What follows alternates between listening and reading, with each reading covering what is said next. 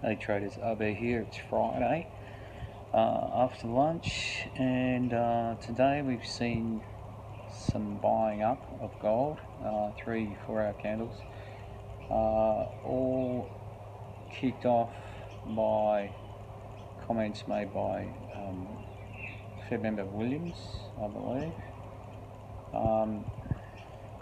There's not a lot of information online as to why the US dollar fell and gold rose.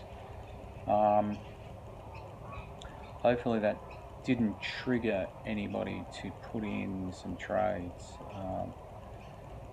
Try and avoid being reactionary to sudden price movement.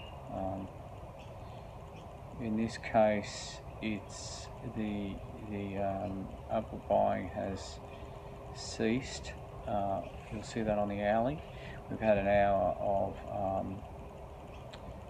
I guess a small doji, and I expect that to come down after 4 and trade down into this evening, being the last night of the week.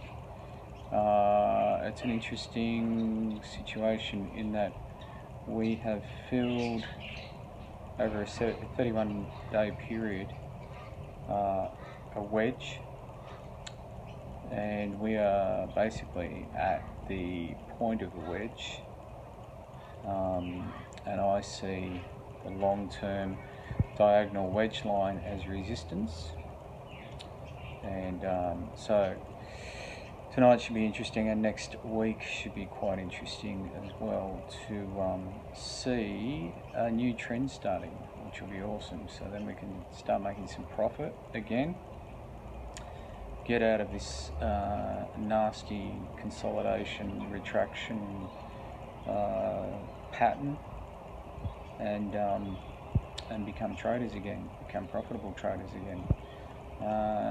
We've needed a fair bit of patience for a good deal of time, and of course that builds pressure in people and creates impatience. So, you know, the longer you trade, the more you'll discover that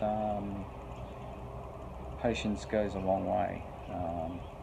It'll be the difference between having losing trades, which could be very large, or profitable trades, which also could be very large.